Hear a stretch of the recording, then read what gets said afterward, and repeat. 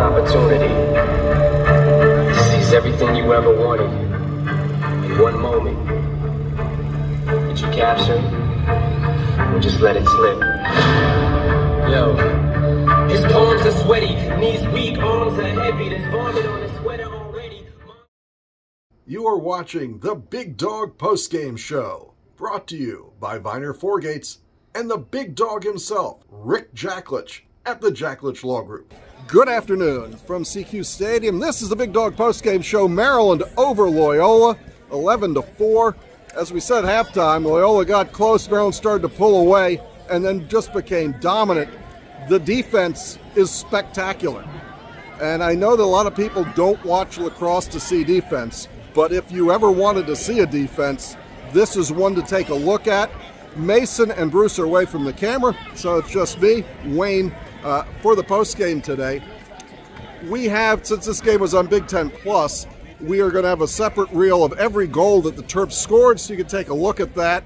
What you saw today was a mix of youth along with the veteran leadership, with Logan back there, Ajax Zapatello, the emergence of the midfielders, which was an absolute key to winning the championship a few years ago. You can start to see that again. You got long poles racing down the field, getting in the offense and scoring.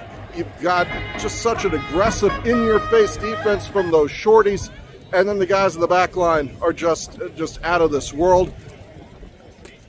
Loyola came in after stomping on Georgetown. They got 3 goals when the game mattered, and they were 3 in a row. Maryland made some adjustments and shut them out the rest of the way.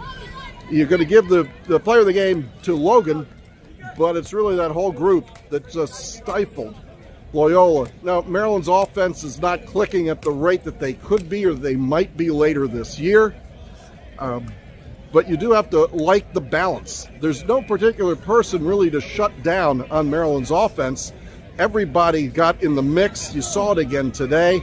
And then when you get those guys rushing up the field at an unsettled defense to offensive transition, trapping the opposition, offensive middies on the field, and then you still work the ball, not only is that an effective offense, but you're wearing out the other team. And that's part of this style of play. I think it's going to be much better as the season goes along. And you come back and you've got Princeton, you're at Syracuse, you've got Notre Dame coming up. Maryland just plays an amazingly tough schedule, and they will continue to do so. That's just the style that John Tillman wants to play. You can see a lot of change from last week to this week, the adjustments of how to get the ball out and how to get across midfield. I don't think Maryland had one failed clear today, where they had 3 last week, and those are glaring because Maryland usually doesn't do that. So hats off to the people who put this game plan together, and we are going to go inside and listen to Coach Tillman and some of the players, and we'll be back after the game. Maryland 11, Loyola 4. This is the Big Dog Postgame Show.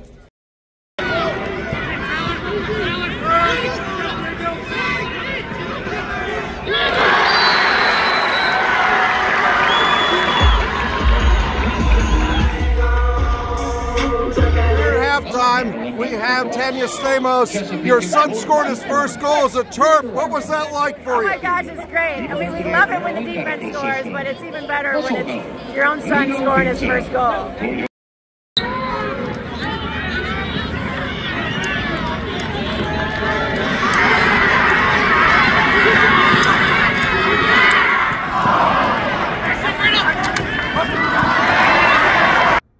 Since 1991, Viener Foregates has completed thousands of projects across the DC metro area and around the globe.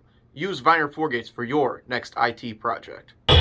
Here with Colin after the game, you play one hell of a defensive midi. Why'd you pick Maryland? I think just the idea of playing against the best every single day. You know, because in my last year, I didn't want to look back and think that I didn't push myself to play against the best competition every single day.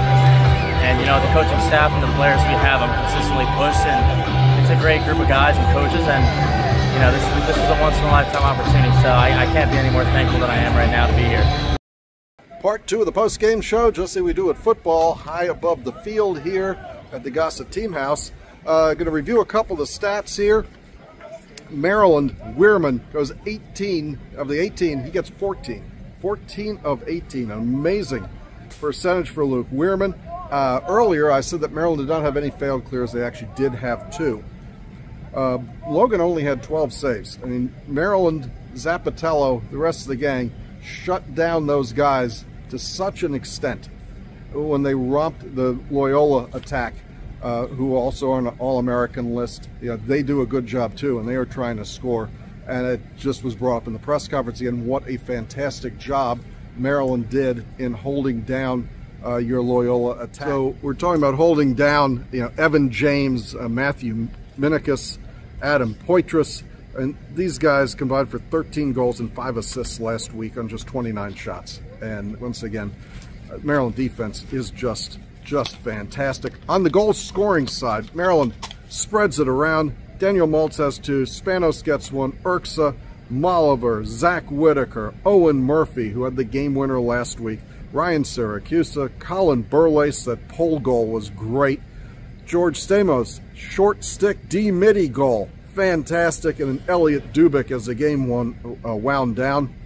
And a bevy of assists, Spanos getting 2, Brennan, Urksa, Kelly, Molliver, Jake McDonald, a long pole, and Kevin Tucker on that last Dubik goal.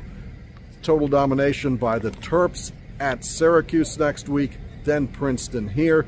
The road does not get any easier, but a complete performance from Maryland leads to 11-4 victory. This has been the Big Dog Postgame Show. We will see you next week after the service.